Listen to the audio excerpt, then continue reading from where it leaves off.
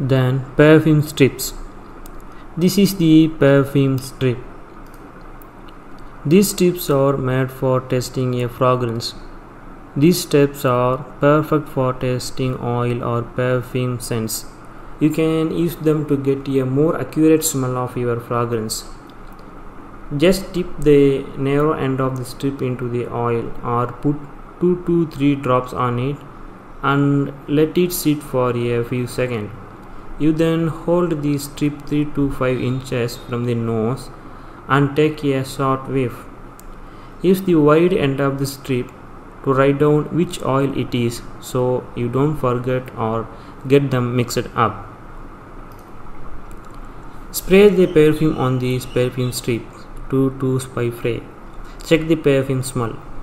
Instead of spraying on your skin or clothes, you can spray it on the perfume strip.